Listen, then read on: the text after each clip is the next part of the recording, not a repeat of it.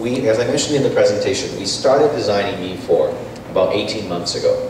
In fact, it was even longer than that because the slide, we used the slide from September.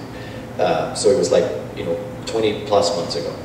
At the time, 4G requirements in India were not entirely clear yet.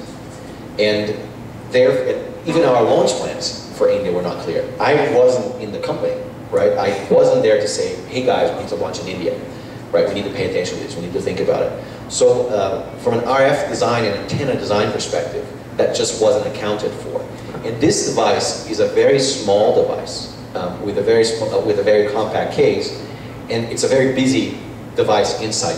If you break it open, you'll see that it's incredibly dense. There's not a lot of room around for you to play with and do kind of more, different antenna designs.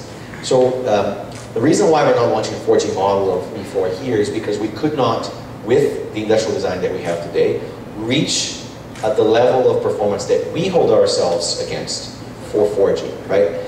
When you're doing 4G testing, you have to test it on all the bands. You have to make sure that it works when a certain band is primary, when the other band is secondary, and vice versa, right? It has to work incredibly well in all cases.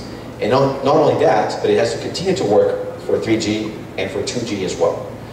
So it just wasn't possible to achieve a design that allowed us to support 4G and do it with signal coverage and signal strength and so on and so forth that we wanted here.